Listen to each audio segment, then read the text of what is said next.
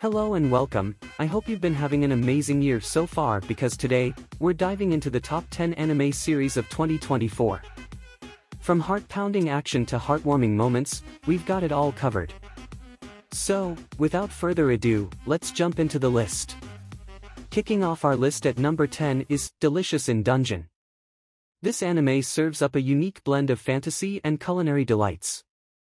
Join Leas and his party as they explore the treacherous dungeon, battling monsters and cooking up delicious meals to survive. It's a feast for the senses.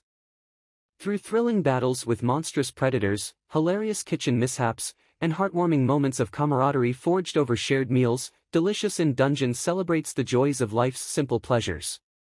Whether you're a foodie with a discerning palate, an adventurer yearning for thrills, or simply someone seeking a light-hearted escape, this culinary descent into the unknown promises to tantalize your taste buds and warm your soul.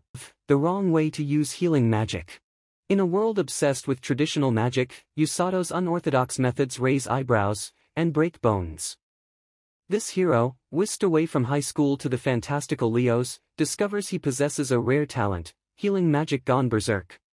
Usato's unconventional approach lands him in the Leos' rescue team, a ragtag bunch tasked with retrieving injured adventurers from the front lines.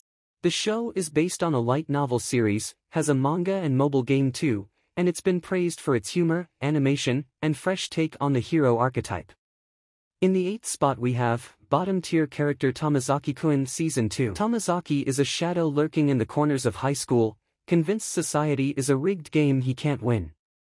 Aoi Hinami, a seemingly perfect classmate who, for reasons unknown, sees potential in Tamazaki's social ineptitude. She embarks on a hilariously unorthodox mission, to train him into a real-life, high-tier character. Get ready for a wild ride. Aoi's training regimen involves outlandish challenges and social experiments that force Tamazaki to confront his insecurities head-on. Imagine karaoke sessions disguised as hostage negotiations, school festivals turned into elaborate strategy games, and awkward confessions played out like RPG boss battles. It's cringe-inducing, eye-opening, and oddly heartwarming all at once. Next up, we got Butchajiri. Our laid-back dude Araji Tamashibi reunites with his charismatic pal Matakara Asamine, but a schoolyard brawl with the tough Minatokai group takes a bizarre turn when a colossal genie named Jean pops out, granting wishes with hilarious and unpredictable consequences. Suddenly, Araji and Matakara find themselves embroiled in a battle between rival groups, Sigma Squad and Minatokai, as Jin's wish-warping power throws everything into a crazier spin. Butchajiri refuses to be boxed into a single genre. It's action-packed one moment, doubled over with laughter the next, as Jean misinterprets wishes and characters react with exaggerated flair. The vibrant animation perfectly captures the frenetic pace and outlandish humor, while the characters, from the stoic Shino to the hot-headed Kayasuke and the ever-enthusiastic Jean, are a delightful mix of archetypes and quirks. But beneath the slapstick and mayhem, Butchajiri explores themes of friendship, loyalty, and facing your fears. Up next we have Classroom of the Elite. In the pressure cooker of Tokyo Kudo Ikusiai, where students are ranked and segregated like lab rats, Class D returns to the heat in Season 3. Stakes rise higher than ever as a year-long point competition intensifies, and a mysterious school-wide special task throws another wrench in the ruthless game. Kiyotaka Ayanokoji, Class D's enigmatic leader, must strategize on a whole new level. Alliances shift like desert sands, old rivalries resurface, and the ever-smiling Queen Bee, Kushida, hides a web of secrets behind her saccharine veneer. Lurking in the shadows, the White Room, the school's mastermind, pulls strings, further complicating the already twisted hierarchy.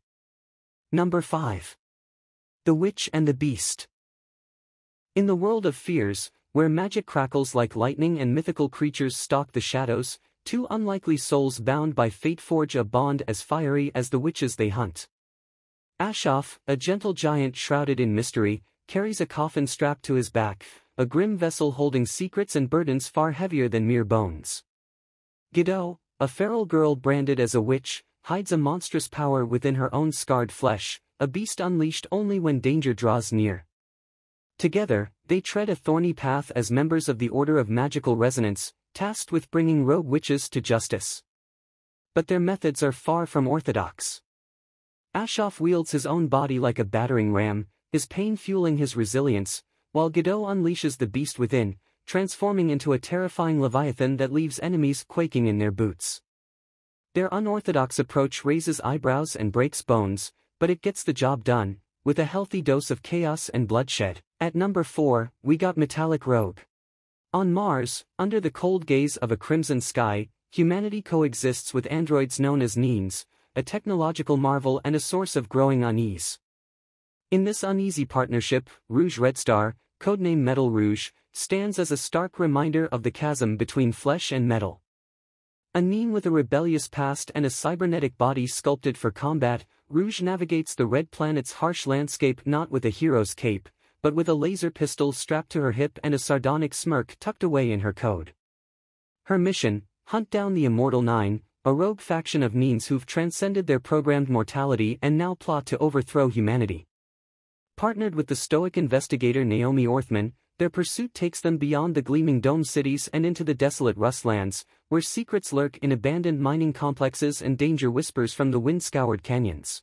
The weakest tamer begins journey to pick up trash. In a world where magical stars mark individuals with taming abilities, Ivy stands ostracized, cursed with the label of starless.